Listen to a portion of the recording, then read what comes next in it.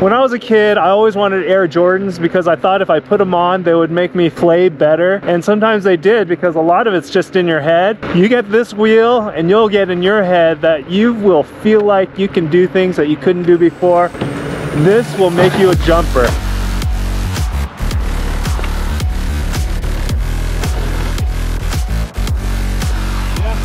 You know, as confident as this wheel makes me feel, I don't think I'm quite ready for this one yet. We can't let Andrew get hurt. Number one, because we got to finish this video. Number two, because he's got a baby coming.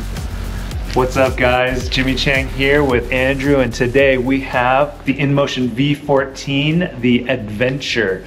I'm always looking for a safe, reliable wheel, and I hope this is going to be it. It's got progressive suspension, it's got their new Raptor controller, it's got a 134 volt system. This thing can reach speeds of up to 40 plus miles safely, and it's got a range of 75 miles. I hope this can be the machine that I'm looking for, something that I can use as a daily commuter and something I can use when going on weekend adventures. Inmotion puts a lot of thought into their packaging, and the boxes come in great shape. So let's go ahead and get this open.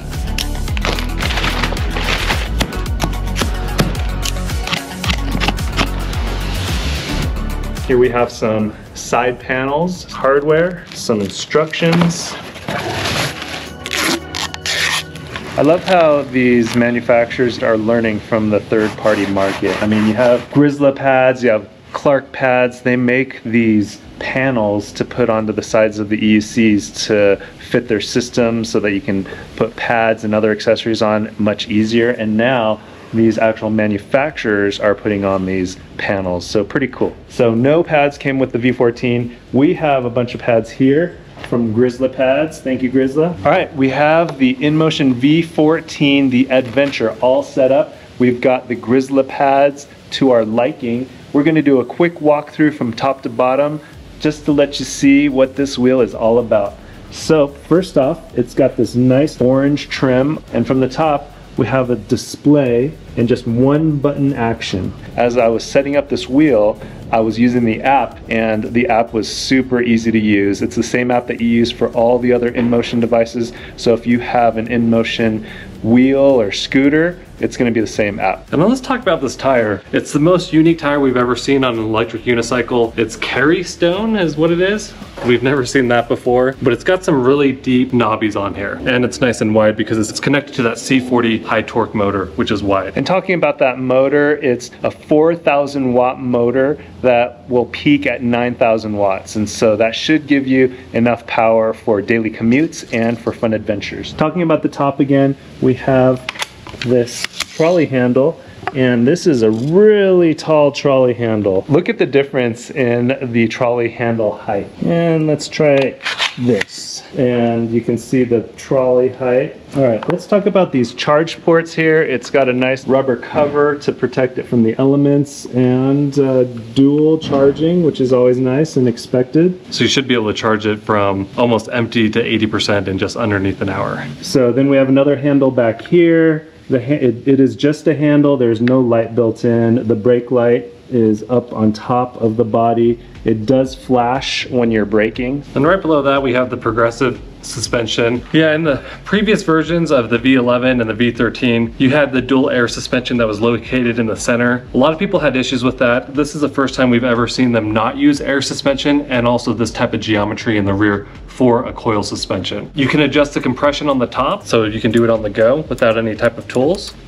And you can also adjust the rebound on the bottom. They've already added a pad here, and then as you saw before, it was basically a blank slate that we put this plate on top of it, which had Velcro already installed. This is all plastic with some bumpers here. These bumpers are pretty cool. It'll help protect the light in case of a crash. It also acts as a second kickstand. If you didn't want to use the rear kickstand, let's say you didn't even want to install it, you can turn on the kill switch and put it down like that. It is a little bit more stable on the rear kickstand, but laying it on the front, it is also stable as well. This light looks almost identical to what we've seen on the V13.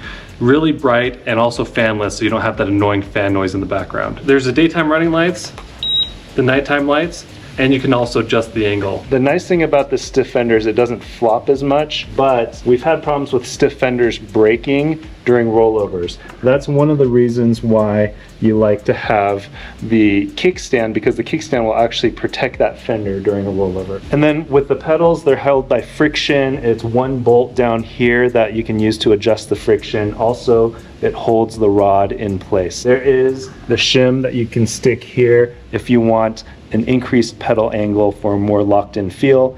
I didn't like it, so we took those out. We have a 12-inch rim fitted with a 16-inch tire. In the middle of the rim, there is a 4,000 watt motor with a peak output of 9,000 watts. We're gonna get this plugged in, freshly charged, put on our safety gear, and take it for a spin.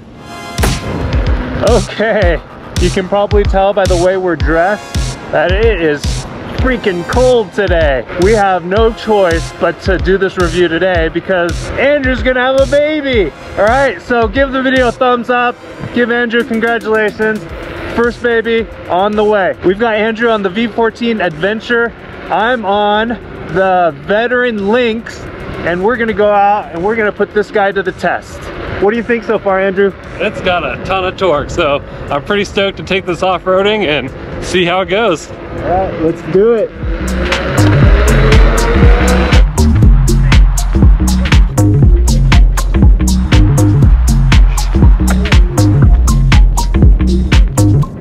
So riding more technical stuff like this requires fine-tuning your device so that it is exactly like you like it. You have to have this dialed down, because if it's just a little bit off, it could cause you to fall. And so Andrew's making sure his pads are on just right, suspension's just right, and then we're gonna try taking it down some of this stuff.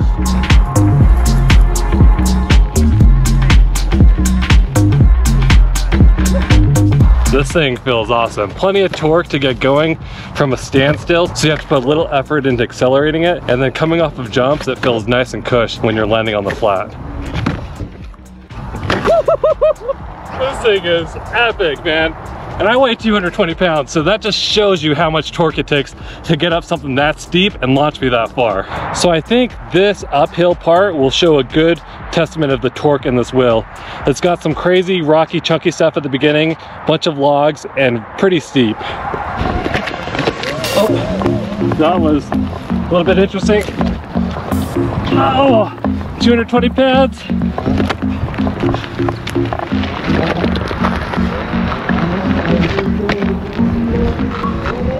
The fact that I could almost stop because I missed that part and keep climbing, man, this is impressive. And you didn't hear the motor groan one bit. Andrew's gonna do a little hill climb test. This is a pretty steep hill right here. Yeah, from a standstill, I didn't get any motor groaning at all, and that's a very steep hill. Yeah, made it look easy. No problems there. But if you're having problems comparing electric unicycles, then check out our freshly updated website and EUC comparison tool, where you can sort, search, and compare EUC specs and see our reviews on the units we've tested. It's a work in progress, but I find it pretty handy. Woo! This thing is epic. Whew. Well, since we're already stopped here, let's talk about the things that we love about this new Inmotion V14 Adventure. The amazing torque and the progressive suspension are primo for riding off-road trails. I'm the cautious one riding. Andrew's the one that likes to take risks, but with all the things that we've reviewed, all the electric unicycles we've reviewed, I've never seen Andrew do jumps and drops like he has today. Yeah, I'll do mini bonks, I'll do little drops, but nothing like I'm trying on the V14, and I just feel so confident in the wheel that it's gonna hold me up. I'm not gonna lose torque on the technical spots, and then the suspension is gonna be nice and cush even if I land in the flat. The fact that you can adjust that suspension on the fly, really nice. Already, Andrew has dialed it in several times just to get it perfect for the different features that he's been working on. So the adjustable suspension has been excellent. The Raptor controller, it's one of the best in the business. If you've ever taken apart an EUC or an electric scooter, it's so clean inside of these units. On top of that, you have this amazing Bluetooth app, which has so much functionality and looks ultra crisp on the app. A lot of the other manufacturers that make apps, they just kind of look like they're dated, and they just don't look as clean as Inmotion app. So I spoke about the power, but the power comes a lot from the C40 high torque motor. Tons of power and instant acceleration as soon as you push into it. And then let's talk about the overall construction. Fit and finish has been very impressive. It's well put together, as we expect from an Inmotion product. One huge positive about the V14 is the shape on the top half of it.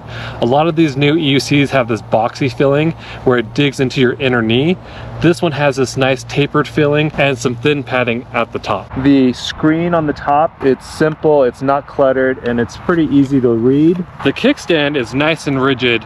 A lot of kickstands we've seen in the past, especially on wheels that jump, they're pretty dinky and they just snap off real easily. So this is nice and rigid and beefy. This fender has really good coverage, and as I've been following Andrew from behind, I've had no issues with the dirt and the dust. The front light, it's ultra bright, it's fanless, and it's also adjustable. The rear light, it's bright, it flashes when you're braking. It does a good job. It's simple, it's not over-engineered, it's just a single bar. I wasn't sure about the strength of this pedal. Foot pedals for EUCs, it's almost like women's swimwear.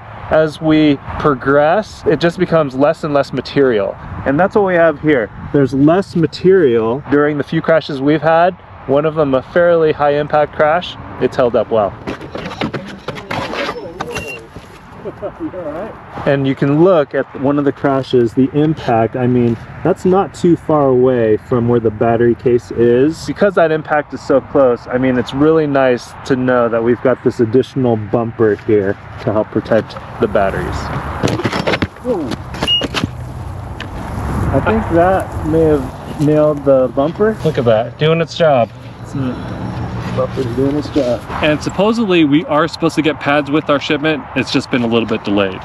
Yeah, so once we get those pads, we'll give you guys an update. We'll add that to the video. I do love the off-road tire that this comes in.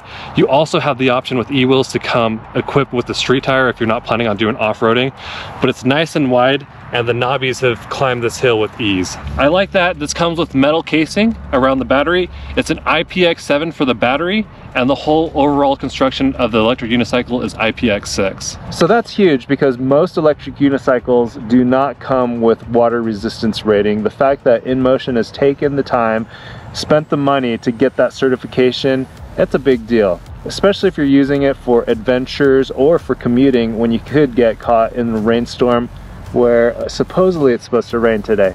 It hasn't started raining yet, but we're having fun. So we're gonna keep riding. At our next stop, we're gonna talk about the things that we don't like about this electric unicycle.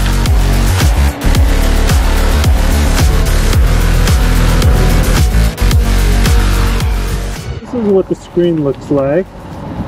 This is my vantage point looking down. I told you it's cold. These One Protect gloves are really keeping my fingers warm.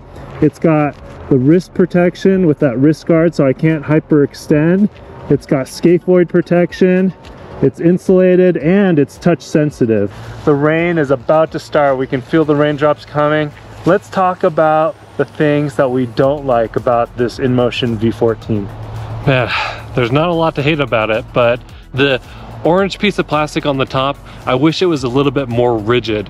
When we had that fall, it did break one of the corner pieces, but to me it almost seems like it's a cheap piece of plastic, kind of like on dirt bikes where you're expected to break them and it's easy to replace. Then the trolley handle, it gets really long. It's a little flimsy. It's a little more flimsy than I'm used to for a trolley handle. And then over here, the sticker, it's a reflective sticker. It just seems a little cheap to me. It's nice to put reflective material on an EUC, but I would like something of higher quality. All right, we've been riding this pretty hard. We've put about 10 miles on it with hard trail riding, and we're down to about 78% charge.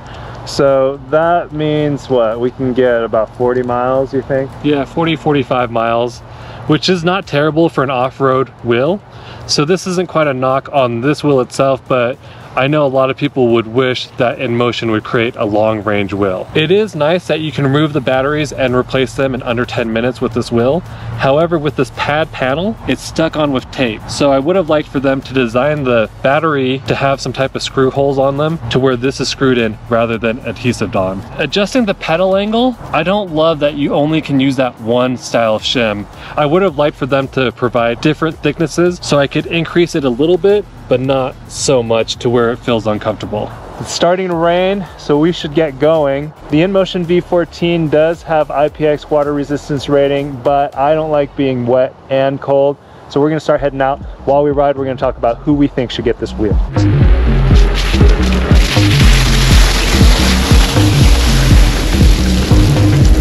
All right, little raindrops are falling, but it is freezing, and I think it's gonna start snowing here in a little bit. Let's head home, get some hot chocolate, but before we do that, Andrew, who do you think should get this electric unicycle? This is an awesome trail wheel and great for people who are beginners aspiring to be your inner Mike Leahy. If you want to learn more, check out our full written review at freshlycharged.com. Thanks for watching, and when you guys ride, wear your safety gear. We got our stock pads for the Inmotion V14. We're excited to put these on, but currently our wheel is under maintenance. And if you'd like to know why our wheel is underneath maintenance, make sure to subscribe to see when our next video comes out.